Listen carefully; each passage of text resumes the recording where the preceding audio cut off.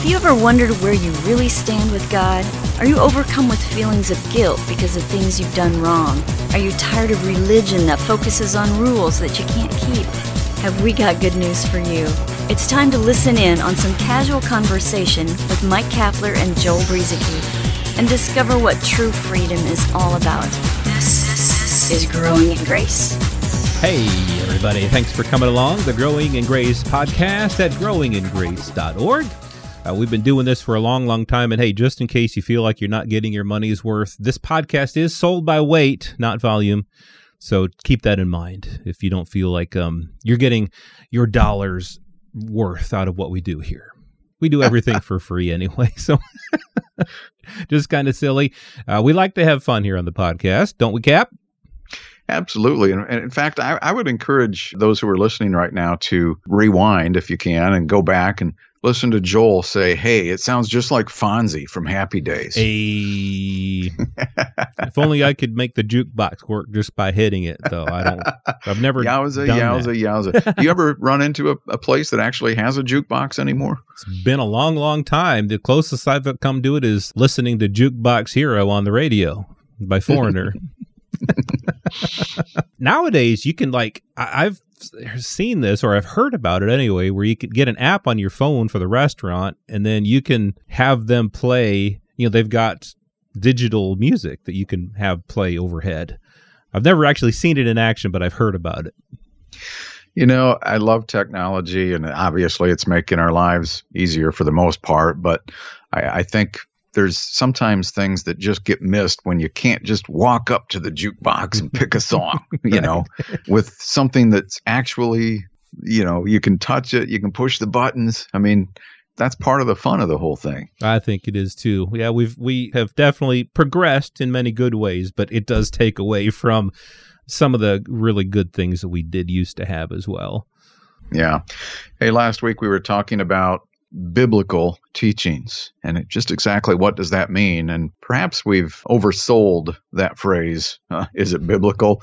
Because a lot of people can say it's biblical by just pulling out a verse from the Bible and trying to apply it to their way of thinking, whether it be Old Covenant, New Covenant, grace, law, works, faith. I mean that's why we have into the tens of thousands of church denominations, because everybody thinks so differently about so many different things, and yet we come to the conclusion that, okay, well, nobody has all of the answers, but here's how we believe. We believe this way, and so we create a church statement or a doctrinal statement, a statement of faith, and I'm not saying that those things are necessarily bad, but it's just, your statement may be very different from the guy down the street and his church. He has a steeple on top of his church too. Mm-hmm. And it's just very different. And so quoting scriptures, quoting Bible verses doesn't necessarily make it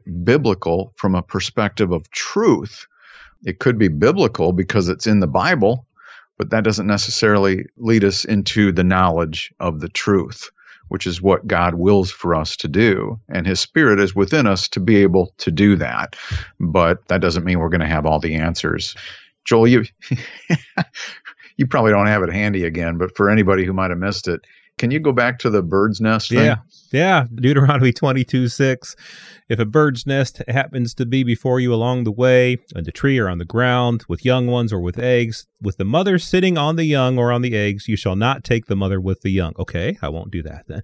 You shall surely let the mother go and take the young for yourself, that it may be well with you and that you may prolong your days. That is biblical, man.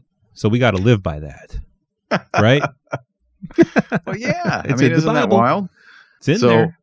Here's another one from Deuteronomy, because this is stuff from the law, obviously, that God established with the Israelites. But over and over again, we hear, different churches, different church teachings saying that we should continue to follow the law, or God somehow empowers us to follow the law since Jesus died.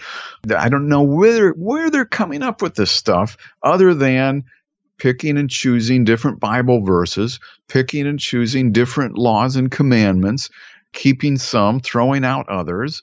But here in Deuteronomy chapter 15, starting with verse 12, if your kinsman, a Hebrew man or woman, is sold to you, then he shall serve you for 6 years, but in the 7th year you shall set him free. When you set him free, you shall not send him away empty-handed, but you'll furnish him with some flock and so forth.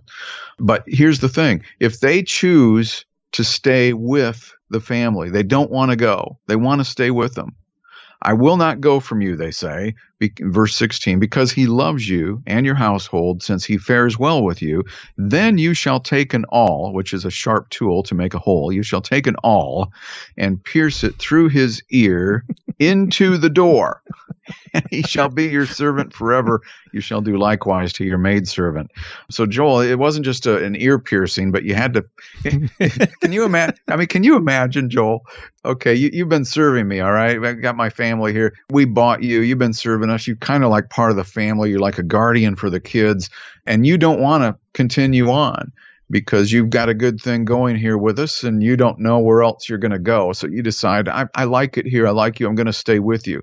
And I'm going to sit here and say, Joel, I'm so glad you said that. Put your head up against the door. Pow! Put a hole in your ear as you're standing there attached to the door. Maybe someone look so at it is that biblical? Yes, it's biblical. Free ear piercing. That's biblical. Yeah. Have this all shoved through your ear and stuck to the door. Yeah. It's biblical. It's in there. It's in Deuteronomy 15. And so, but like you're saying, we can take these things and we can laugh about them, and other people will say, okay, we're not going to live by that.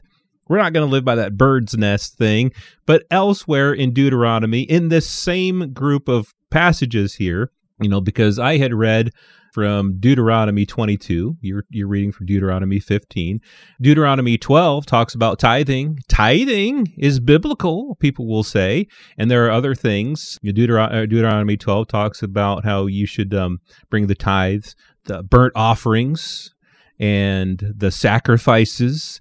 So some people will say, well, tithing is biblical. See, it says right there, bring your tithes. Malachi 3 says, bring your tithes to the storehouse that there may be food in my house. And so people will take that, say it's biblical. Tithing is biblical. Well, there are actually other tithes in the Bible as well. And so if tithing is biblical, which tithe do we live by?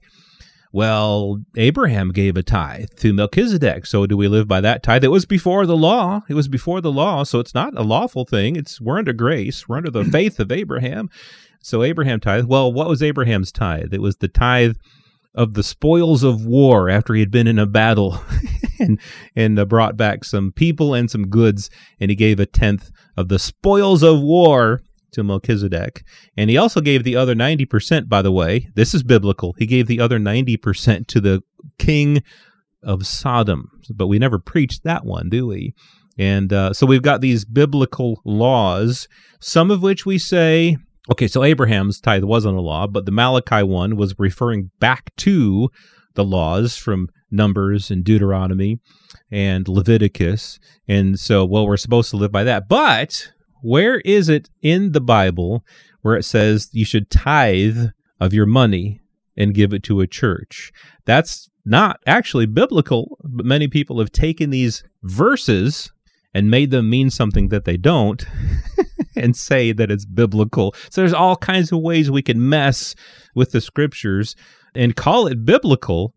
And by the way, the tithes in Deuteronomy and the tithes that Malachi was referring to was plants and animals. It had nothing to do with money, and it was for the feeding of a certain tribe. That was the food that God wanted, because he had told the tribe of Levi that they couldn't provide food for themselves. So yeah, we could go all kinds of places with this and call things biblical when really it has nothing to do with life in Christ. Exactly. Yeah, tithing wasn't about money. But people will make the assumption that it was because this is what they've been taught. And they kind of got this combination where the old covenant ran head on into the new covenant, and this is how it's supposed to be now. And suddenly the high priest became your pastor, or your pastor became the high priest. But one thing you'll see throughout these different passages in the Old Testament, Joel, and you'll find it over and over, it's sprinkled everywhere, if you listen obediently to the voice of the Lord your God and observe carefully to do all of this commandment that I am commanding you today. It was in that chapter I was talking about with the ear to the door, Deuteronomy 15. You'll find it everywhere. 2 Chronicles 7. It's in the Psalms. It's in other books of the law. It's in there over and over again. And Joshua 1:8. Here's one you might have heard at one of those success seminars, prosperity seminars or something. This book of the law shall not depart. This book of the law. Now, some people just think that means the word, the Bible. This book of the law shall not depart from your mouth, but you shall meditate on it day and night, so that you may be careful to do according to all that is written in it. For then, and only then, will you make your way prosperous, and then you will have good success. So you have to do it all. You had to do it perfectly, or it wouldn't work. That was the law. So these things get thrown around in there sometimes, but we're picking and choosing, and you can't do that. You can't pick and choose which commandments will be followed. You either had to follow the whole thing, as the Apostle Paul said. That was the curse, because nobody could do it. Or the whole thing had to come to an end. But different parts of it did not cease while other parts continued. That just isn't in the Bible. That, Joel, that is not biblical. No. And like Paul said, the man who does them shall live by them. And he was talking about the law. If you're going to live by the law, you've got to live by all of them, just as it says there in Deuteronomy 15, like you read, and other places in the Old Covenant scriptures where it talks about the law. The Lord says that you have to carefully obey all of these things. You have to do it all. James said that if you do it all, but fall in just one of them, fall short in one of them, you're guilty of all. See, that's the thing. We cannot pick and choose which laws we want to live by. You either have to live by it all, or you've fallen short of it all. The good news in all of this, is that the just shall live by faith. The righteous person doesn't live by the law. We in the church have become righteous through nothing other than the blood of Jesus Christ. Through his death and then through his resurrection, we have been raised together with him, justified and made alive with God through nothing that we've done, not through obeying any of these Old Testament commandments, not through obeying any of the laws or any of the law as a whole. And that's the good news, because we live by faith, not by law. The law is not of faith, as we shared several weeks ago on the podcast. So is it biblical? Well, certainly everything that you read in the Bible is biblical. But we got to be careful to rightly divide the word of truth, as Paul talked about. So keep that in mind when you pick up your Bible to read it. Which covenant is being referred to? When Jesus talks, which of his words were regarding the old covenant, which were regarding the new covenant? That's a whole other thing that we've talked about here on the podcast, the words of Jesus. Keep all that in mind as you read the Bible. Yes, it's all biblical, but does it all fit into the life in Christ? No, of course it doesn't. But it's all there for a reason. This has been Growing in Grace with Mike Kapler and Joel Brieseke, heard online through various internet sources around the world each week. To access hundreds of past programs, visit graceroots.org. Share it with a friend and listen again next week for more Growing in Grace.